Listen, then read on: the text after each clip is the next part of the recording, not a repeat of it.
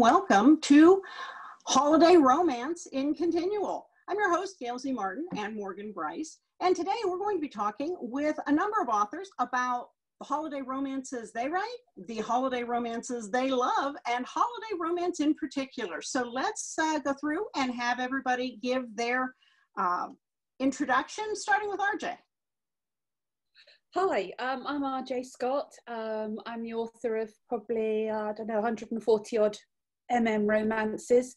My first Christmas romance I wrote was The Christmas Throwaway, which is now 10 years old.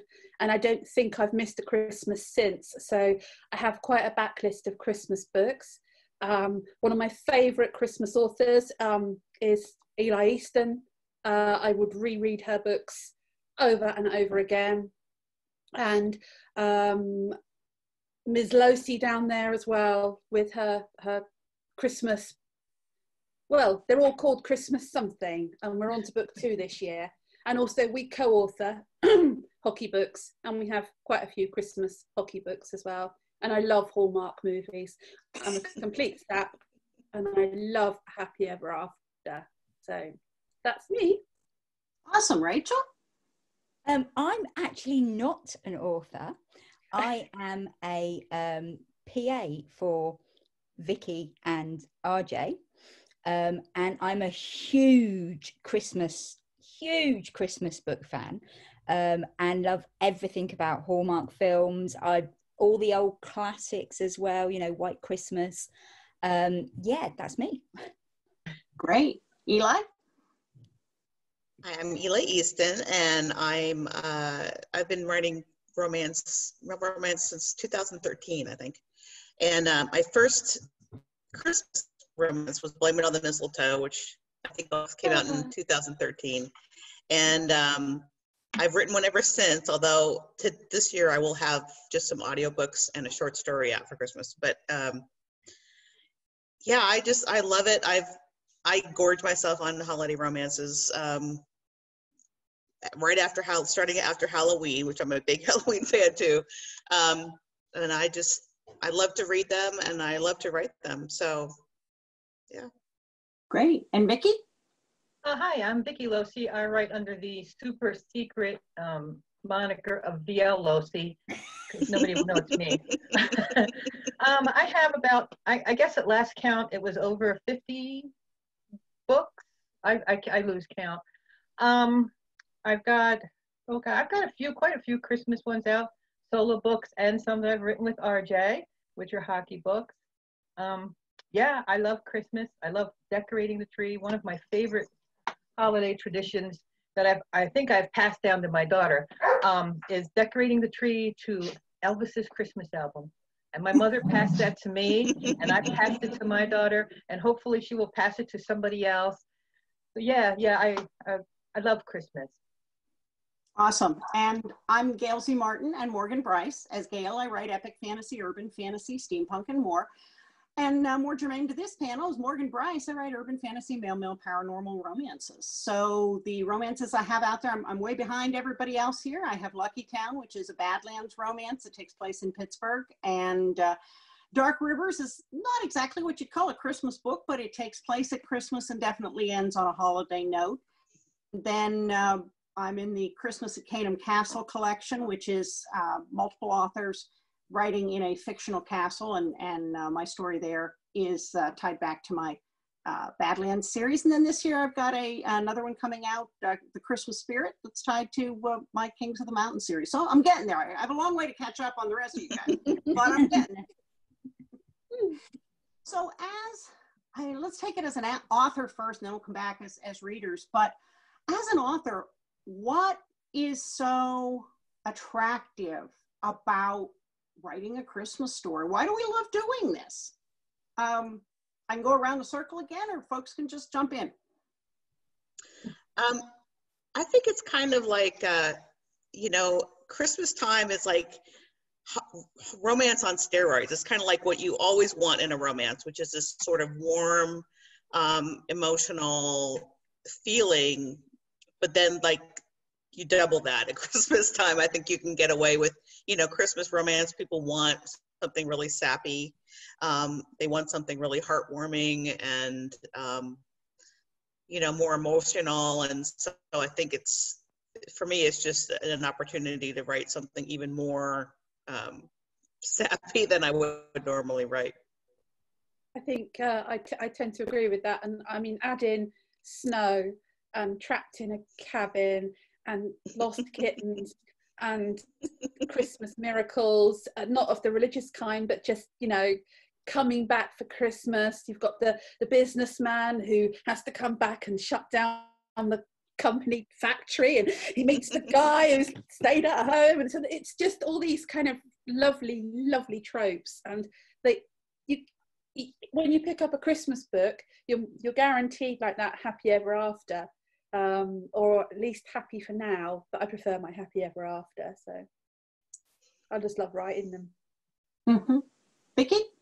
Yeah. I don't know if I can really add much to what the two ladies before me have said. There is just something uniquely magical, even if you're not writing paranormal or anything, about a Christmas story. And I think a lot of it is because, a lot of people are coming back home, and that adds a quality to a story that you might not find any other time of the year.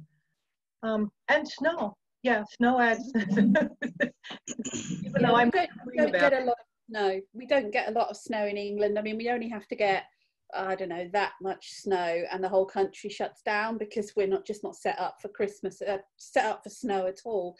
So when you watch holiday movies like The Holiday, where they do the house swap and she ends up in the Christmas cottage and it's all snowing. No, we don't have that really. We have the cottage, and we do have snow in Scotland, and there's some snow up there, and we do have maybe 1 or 2 days of snow, but it's a bit of an event. So I'm really jealous of you guys in like Pennsylvania with all your snow. It's just not fair. I want some. We wish we could send you some. Yeah, I just moved, so this year I won't have as much snow, but yeah, it's really romantic when it first falls, and then the next day it's not so romantic. But yeah, part of Pennsylvania that I grew up in is the part that Vicky's written about in her Eerie Vampires, and we used to get 100 inches of snow a year because we'd get the lake effect coming off of Lake Easton. I don't think with climate change they get that much snow anymore, and we've been in North Carolina now for a while, and so an inch of snow shuts everything down for 4 days, and we've, that's a nice thing because nobody's making you go out in it like they do in Pennsylvania. But I think it is magical. That's why all the Hallmark movies have it. Especially when it's untouched and it's perfect, and it's not, it hasn't gotten dirty, and it doesn't have tire tracks in it, and it's all just, beautiful. It's I think that moment where you're kind of where you're sitting on a chair, and you've got your hot chocolate and your Kindle, and you've lit some candles, and it's kind of dark outside, and it's you're kind of cozy, and you're lost in a magical world. And that is just how I love my Christmas books. And you have this image. You might end up reading it on the train or in bed blasting at night, but the thought of sitting and with your hot chocolate, and that's the kind of writing we want to do, because we want people to feel at the end, oh, that was really nice. So yeah, I think the other thing for me with Christmas stories is, not everybody's real life Christmas is as perfect as what we get in our books. Sometimes those family gatherings really aren't any fun, or you don't have someplace to go back to. And in the Christmas books, you can have all that and love too. You generally have the family or the found family. You have the big dinner. You have Christmas with all the trappings, and then you also have falling in love and the snow. So well, I think a fantasy. Exactly. I think what you said is, I really love it when Christmas books not only reflect that, but have a character that is finding that, like Christmas Throwaway by R.J. Scott is one of my favorite books. And it's because, it starts out with this young, I guess he's like 18 years old. Yeah, he's just younger. He's just too young to kind of have like the whole kind of physical side of the relationship the first year that they meet. So he's yeah, just, so he's, you know, he's homeless and he doesn't have a family, and it's Christmas Eve and he's freezing to death on a park bench, and he's rescued by this really kind cop. And, you know, I really love it when someone in the book finds that family, finds that Christmas feeling through the course of the plot.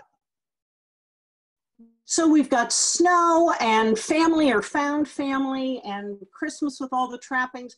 What else are some of the ingredients to mix up the perfect Christmas novel? And Rachel, jump in here too, please. Humor. I think, yeah. yeah, I think you really need, it's nice to have a bit of humor. It's nice to have a bit of the sort of grumpy one and then the sunshiny one, you know, the one who loves Christmas and the one who's like bah humbug, and getting them clashing. I love that. I think that's really good fun. Agreed. Yeah, the holiday elf trope. Yeah. Elves are good. I also love it when you not only have people who are coming from, you know, having a great Christmas, having no Christmas or whatever, but when they do meet the families, and there's also a real difference in the family.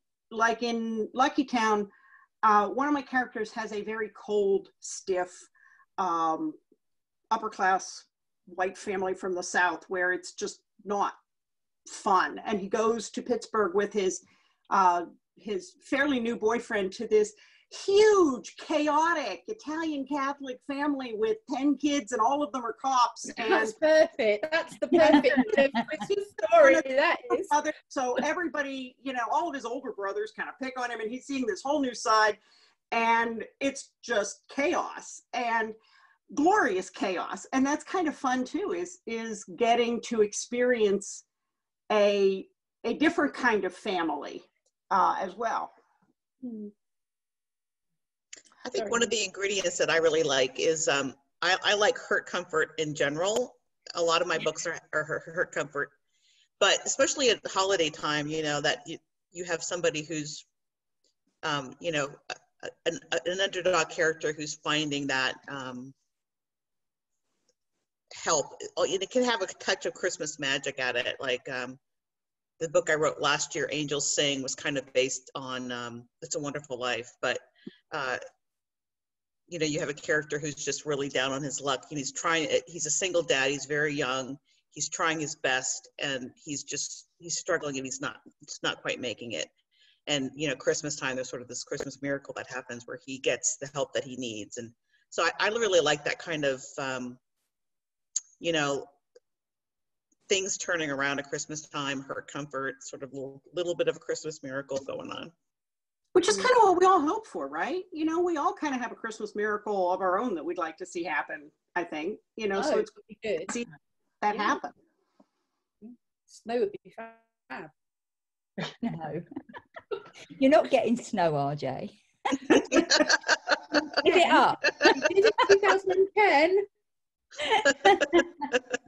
I also, some of my favourite Christmas books, and I go back and read them quite a lot, they're MF and they're Nora Roberts. Yes. We met her. So yeah, we met her in Ireland. But yeah, and it's the Shirley Goodness and I can't remember the other one. And it's about 3 angels who come down to earth and they're all given people that they've got to help out. And it's disastrous. Everything goes wrong and they push the wrong people together and they're very funny, but they're very, very sweet. And it's these silly, funny angels that just get sent out to do these dreadful jobs. But yeah, I keep thinking I'd love somebody to write an MM version of it. Oh, wow. Maybe next year. Tropes that go well with the holidays. I mentioned Hurt Comfort, which is one of my total favorites, but you know, there's so many great tropes. How do they adapt to the holiday setting? I like opposites attract. I like that a lot. The one I have coming out this Christmas is well, enemies to lovers, opposites attract, and I like that dynamic you know, like in the Christmas Pundit, that's the ones that I have coming out this year. Fella comes back to a small town, and he and the mayor of this tiny town in north central Pennsylvania, I don't know where I got that setting from,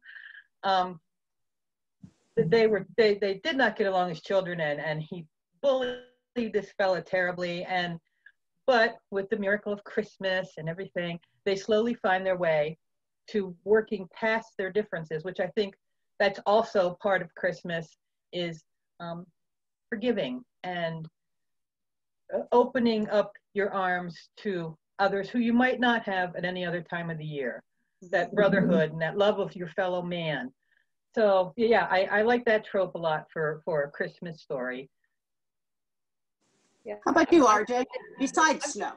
No, I've got a list. Well, besides snow, obviously, I've got Trapped in the Snow, Stranded Together, Forced Proximity. I mean, Right. That's a classic. Royalty, Secretly a Prince. We've got Back Home / Road Trip. So, you know, they're going back home, but, you know, they need a lift across country. I know somebody who's written that, and they need a lift cross country, and then they fall in love. What else have I got? Oh, Fake Relationship. That's excellent. I Need a Boyfriend for Christmas. Yeah. Perfect. That is. The Grinch Learns to Love Christmas. That's another one of my favourites.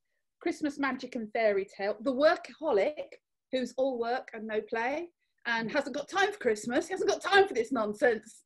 And then he breaks down and gets stranded in a cabin. I don't know, something like that. Best friend of family member. So like the brother's best friend or best friend's brother. Classic either way. Small Town Romance. Small Town Romance is on my list because there's nothing better than the Hallmark movies when you have the big city guy. No, the big city, okay, we're talking Hallmark, and as yet there hasn't been the Hallmark so far, but if you've got the girl who's got the fiance in the city and she comes back to the small town and then she falls for the guy who lives in the small town, and that kind of idea. Second Chances and Old Flames, that's on my list. Best Friends to Lovers, Celebrity and Millionaires, because, you know, millionaires have Christmas too. One Night Stands, anything to do with law enforcement. So if you've got cops in New York City, and last on my list is any other Christmas theme. That's my Christmas bingo this year, and I'm going to try and read a book from each of those categories because I just think they're. And the soldier writing to the. I don't know. You probably can't. Soldier writing to the single mum. No, you can't see it.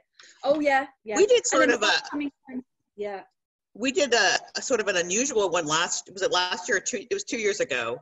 RJ and our Walker and a bunch of us did a series for Christmas, which involved a traveling ornament that was sort of magical, and it traveled through the ages, and every story was that the angel would bring true love to whoever owned the ornament at Christmas time. And so that was sort of an unusual one, and I thought it was fun. It was fun to write. I was going to ask you about series because I love The Christmas Angel. I'm a sucker for Vale Valley. Valentine's Inc. has done its Snowed In. There was the Snow Globe series last year, and I'm sure there are many, many others. But do you tend to write two series? Do you tend to write standalones? You know, argue the point. What do you like best? Do you want me to go first? Sure, jump in. I've got, I like to write a standalone every Christmas on my own because they allow me to explore characters that are completely separate to all my series books, which people are expecting. So, for example, Single Dads 4, which is out in January, I could have made that a Christmas book and had that series have a Christmas book, which I have done before with things like Texas Christmas and Snow in Montana. But I like that standalone feel, that kind of like people can just pick it up, read, and not have to know any of the characters, and they just have this just solid Christmas book. So that's my point of view. But I very often have 3 releases at Christmas where I have a series book, a standalone book, and like an anthology type book as well. So as a reader, I prefer a standalone Christmas book, purely because I might not have read the series, and I don't want to then, somebody says, oh, this Christmas book's fantastic, and then I find out that I've got to read 7 books before I can get to that book. You know? So I quite like a novella from a series, that has sort of, you know, the characters that we know and love, and we find them all getting together at Christmas, or just 2 other, you know, something small. But for a full-length Christmas novel, I want it to be completely standalone, because I want to be able to pick one up, read it, put it down, get another one, because sort of through December, that's pretty much all I'll read is Christmas books. Now, a lot of the series that I've read, though, like the one Eli mentioned with the Angel, and some of those, they were standalones just with a common element, which kind of gets around that issue. Yeah. But there's something in common, whether it's the setting, like with Vale Valley, or the snow globe, or the ornament. So there's a common thread. I've discovered so many new authors as a reader reading those series that maybe I wouldn't have come across on my own, or wouldn't have come across right then. But because I'm plowing my way through the series, I discover new people and then follow them sort of home to find the rest of their work. So, you know, that can work too, but those tend to not leave you stranded in the middle. Yeah. Yeah, I like those because, you know, typically they just, you know, you see a lot of books with sort of similar covers, or they're all part of the Snow Globe series, or the Christmas Angel series, whatever. To me, that's exciting because it's like I have this cornucopia of potential reads there, but it's nice that they're all standalone. But I'll typically just sort of pick and choose, and it's like if there's 8 of them, I might read 2 of them, you know, or something like that. we've got like anthologies too, Christmas anthologies, where, you know, you have a compilation of 10 or 15 authors. And I've also have found many authors I wouldn't have read otherwise from anthologies, you know, so I really like that. But yeah, I most of my Christmas novels are also standalone. It's interesting. I used to get the Dream Spinner anthologies every year, and I discovered a lot of new authors through that. Their Advent series. Yeah. It's kind of nice, just getting something every day.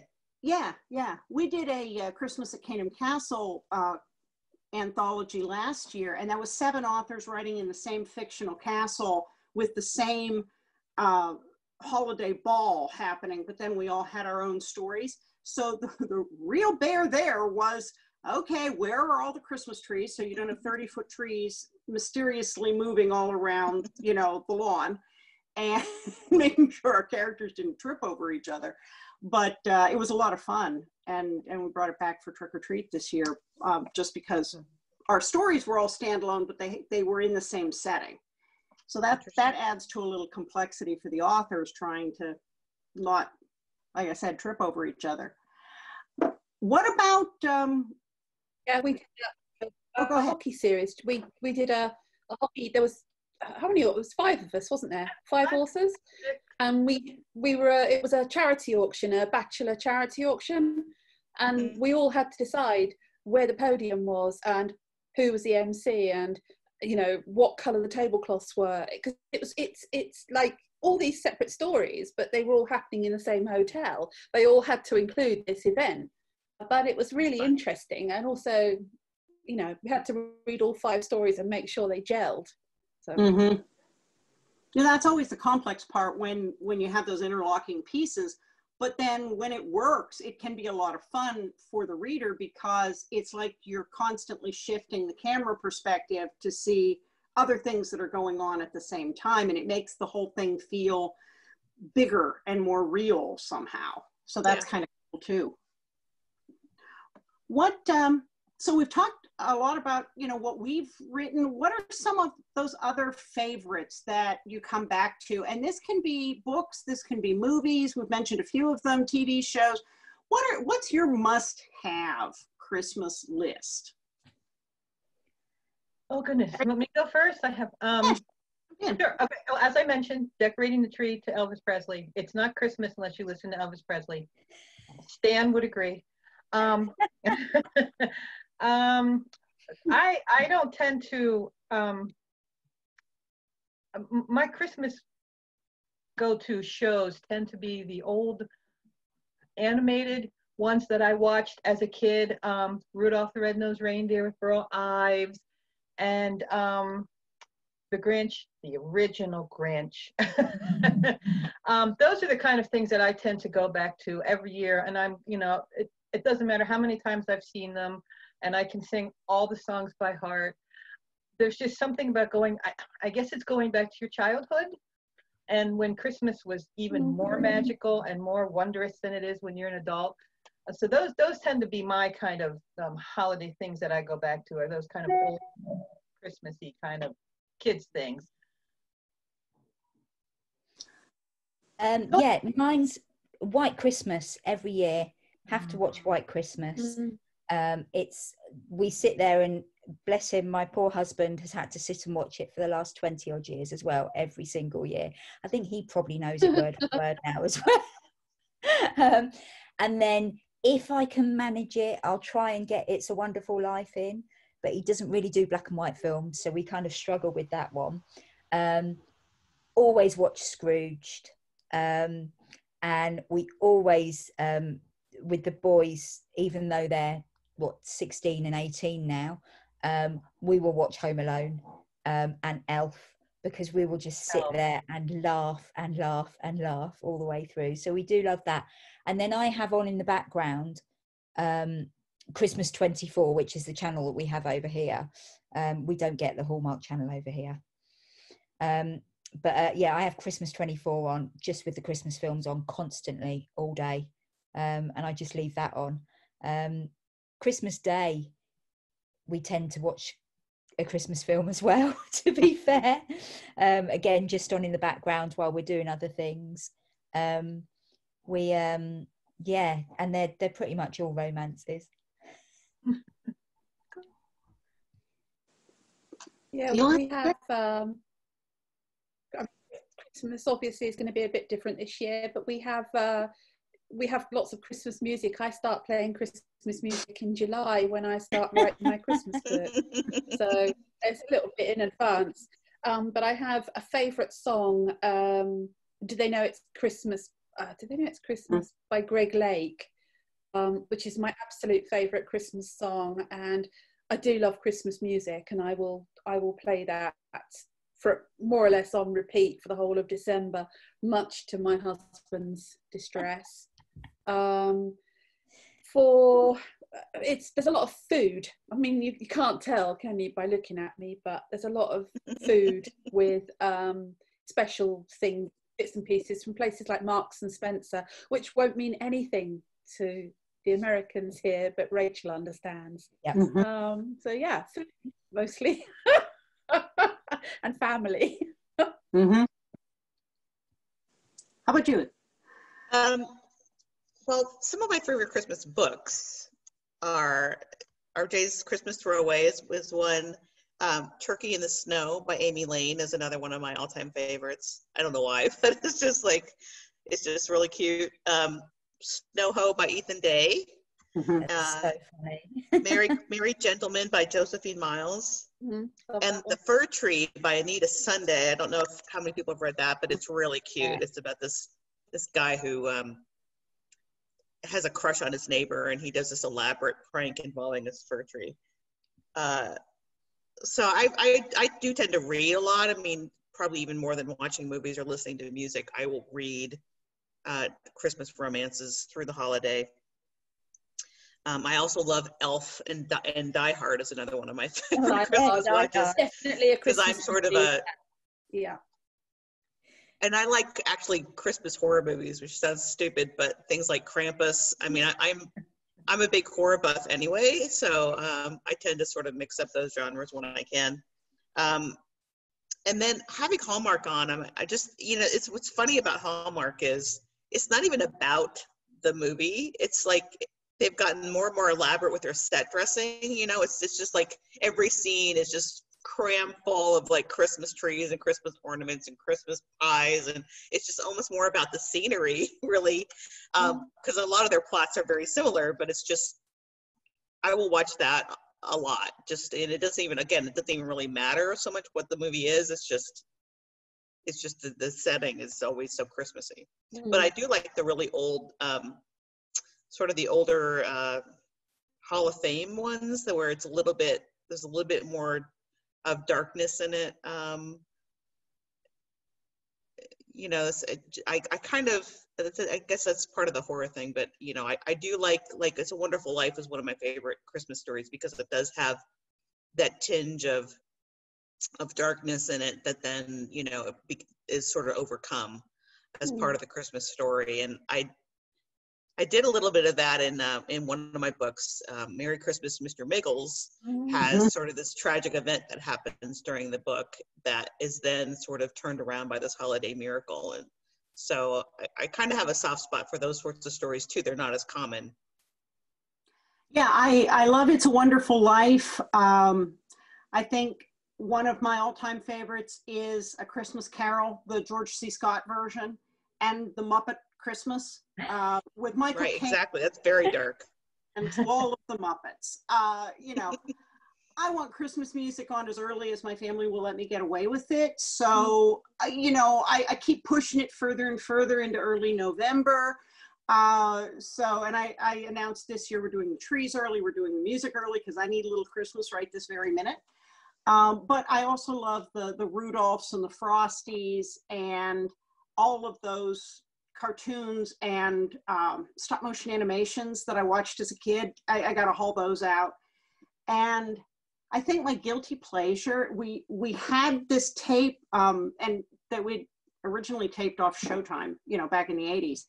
And then we finally were able to, they brought the shows out on their own DVDs finally after the years. But Santa's Magic Toy Bag. Okay, guilty pleasure right here. Probably nobody's seen it. It's a Muppet show, but it's about this wannabe elf who is a total screw up, and but he's very creative, and he comes up with these great ideas, and he finally, you know, finds the place where he belongs. And it's just, gotta watch. Oh, that's made it to the UK.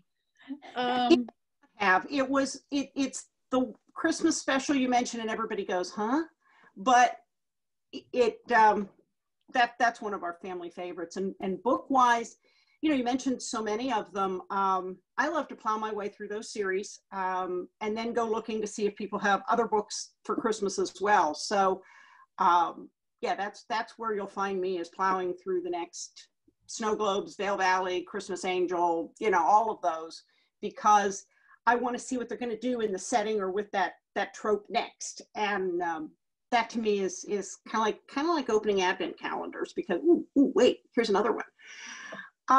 But RJ, you brought up food. You know, you can't really have a holiday romance without food. Not that I'm obsessed in any way about food. None of us are, absolutely not. But coming back to food, how do you write food into your holiday books? What role does it play? Oh my God, well, this Christmas, I've actually written a 70,000 word novel called Cupcakes and Christmas. And it's basically it's based around the concept of the Great British Bake Off. So you've got cakes, mostly, cupcakes, puddings, desserts, icing, snowball fights, a snowman, a hotel in the mountains in Banff near Lake Louise. So basically every single chapter has food in it of some sort. Mostly Christmas. I need to arc for that. Yeah. and I mean, I think food is always, you know, the cute meat, the cute, where you have, like, you know, do you want to come up to my room and have a cake, or I'll cook you spaghetti. I can't cook much but I can cook spaghetti. That's what they often say. So it's a way of getting somebody up to your room as well, so up to your place. So yeah, I think it plays a big part. Anybody else want to weigh in on food here? Christmas dinner. Memorable foods you remember from books, or things that made you want to go out and try a recipe, or recipes you've included? Well, Christmas dinner in obviously Christmas books. I always like reading about what other people have for their Christmas dinners, because I always think ours is quite boring and quite, turkey, potatoes, bit of beef, pigs in blankets, Yorkshire pudding, bit of gravy. And that's it, job done really, isn't it? Bit of veg. And you're all right. But it's nice seeing what other people have. So yeah, I do like reading about that. You guys have anything you want to throw in there on food and family and festivities? I tend to I find myself doing this a lot when I write, is I tend to go back to what I had as a child. And I had a lot of relatives who lived right outside of Pittsburgh, and it was a very strong Polish community. So a lot of my stories will have, like Rachel said, pigs in a blanket. We have halupkis and halupki, and nut rolls. Like I can remember my great aunts working tirelessly for weeks before Christmas to make nut roll for the church to sell. So those are the kind of things that I tend to, and I bring in, and then afterwards I'm like, oh, yep, there's great Aunt JoJo's nut roll again. That seems to show up a lot. How about you? Yeah, I think it's just, I don't think I have a lot of food in my story, which is just kind of odd. But I mean, for me, I think it's, that sense of family, does come in when you have the family gathering, and, it's part of that just her comfort where, to me, food is about taking care of other people and about comforting other people. And, it's an act of caretaking almost. And so, there's a lot of that feeling, I think, in Christmas stories, where it's part of showing your love for someone. Yeah, and I think I love what Rachel said about seeing what other people do and kind of getting to be a voyeur for other people's meals, and the food is love thing, because not only can you get the found families together and invite people to your table to make sure everybody has a place to go, but I know, like in Lucky Town, Simon was very, very used to there's a ham and there's potatoes and that's it, and it's not, it's just a small meal for a small group of people. And then he's got this huge Italian sprawling family where everybody brings things, and then there's the antipasta, and then there are the desserts, and then and it's like, there are only 30 of us here who's going to eat all of this. Don't worry about it, we got it covered. So the food piece becomes kind of part of that holiday indulgence, and I think it's a wonderful piece to add experientially in these, because we all feel okay about having a few extra here at the holidays, so might as well indulge with our imagination. What else do you love about holiday books and movies as an author or a reader that we haven't covered yet? We covered a lot.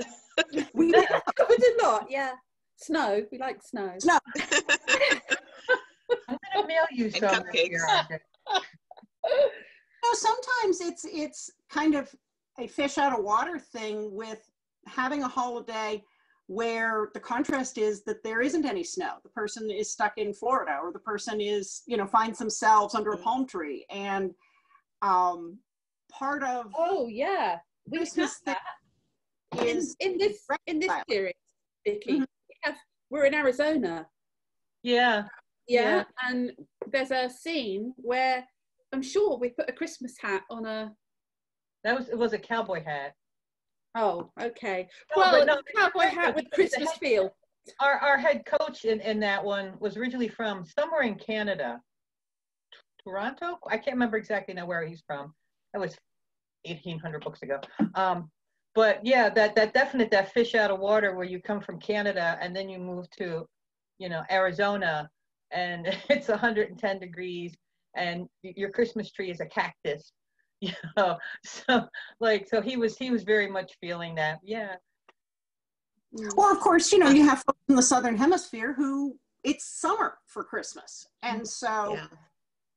you know, that's coming up actually in a group project that I'm in, where it's all supposed to have a winter theme, and somebody spoke up and said, New Zealand here, it's summer. So maybe one of the things we haven't really touched on yet is the idea of, you know, Christmas time is it's a break, it's a holiday, and it's also the end of the year. It's about going into the start of a new year. And so it's really a time where I think people can reassess, you know, step out of their life and sort of get an eagle eye view and reassess where they're at and what they want. And that's why I think, you know, like if you know, for example, say you're going home for Christmas, back to the small town where you grew up, or, you know, you're just taking time off work, or you're going on holiday, but it's that time to reassess. And I think it allows an opening for new things to begin, and for you to just take stock of your life. And I think that can really come into holiday romances, whether it's, you know, the guy the workaholic who's going back home for the holidays, or, you know, the road trip or whatever. But, you know, it's about new beginnings, I think, which is really, you know, plays in well with romance. definitely. Well, folks, this has been a lot of fun. We're actually coming up to the end of our time here, but I want to make sure we go around and have everybody talk about where people can find you online, and even more importantly, if you have a new Christmas book coming out or a new Christmas themed project, let us know. RJ, start with you. Okay, well, you can find me at rjscott.co.uk. And all my information is on there. This Christmas, I'm part of a big charity anthology. More news on that later. Cupcakes and Christmas is my Christmas book, which is set around the Great British Bake Off. I have Gideon, which is a boyfriend for hire book. So that's the fake boyfriend trope, going home for Christmas. So it's got quite a few tropes. It's got dogs in it as well. And then I've got a book that I'm not sure when this interview goes live. When does this interview go live? It'll be mid-fall, plenty of time for people to pre-order. Okay, no, it's not.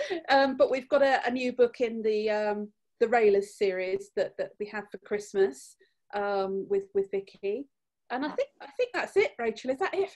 I think that's it. This year. This year, yeah. At the moment. Yeah.